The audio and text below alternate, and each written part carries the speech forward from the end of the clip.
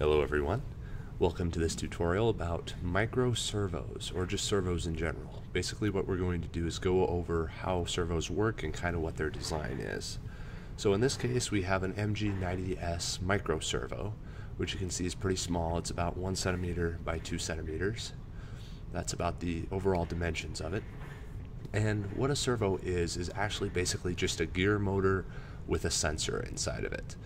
The way they work or are controlled is they have 3 wires that come into them. The wires are the negative wire or ground, the positive wire, which can only go up to 6 volts, and that's basically universal for all servos, and then the orange wire, which sends a PWM signal. Now a PWM signal can be generated by most microcontrollers. It's a signal which is a set of pulses which give the servo information as an angle of where it should be positioned. So based on the PWM signal, the servo can drive to a certain position. Most servos only have a range of 180 degrees. A few can go 360 and a few can go continuous, but those are generally more expensive and often not quite as applicable. Most servos, like this very small one, are used in like RC aircraft or small hobby robotics. So it's not very common to need 360 degrees. This one right here is designed for a small RC plane so that you can control it and move its flaps up and down. That's what it's designed to do, very precisely control the angle of something. So, as I said, a servo is a motor that's basically just a gear motor with a sensor inside.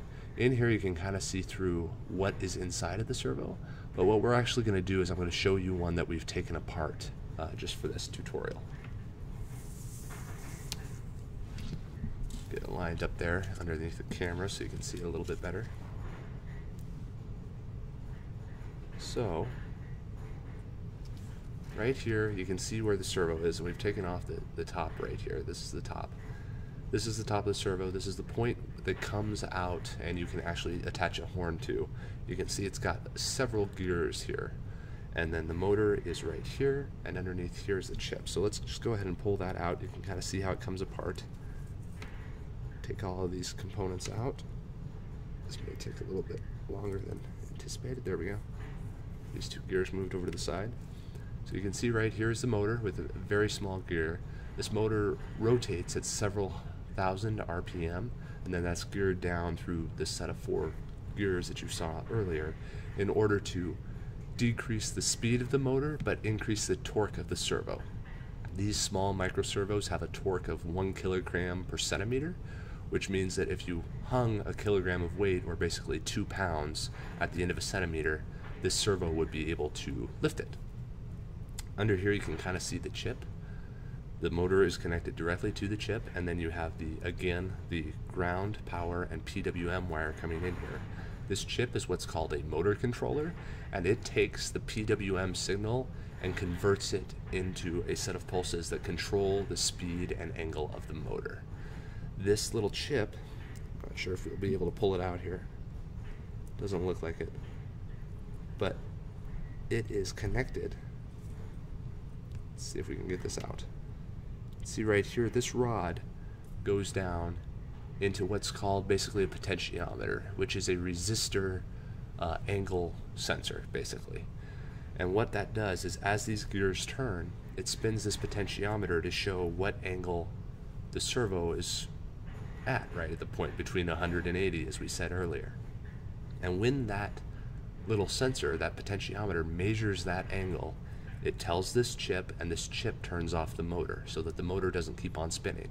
So basically, if you send a PWM signal that is interpreted as 65 degrees, this chip will turn on the motor until everything rotates, until the horn up here on the servo, spinning around, reaches 65 degrees, at which point the sensor will read, the sensor over here will read 65 degrees, tell this chip, and this chip will turn off the motor.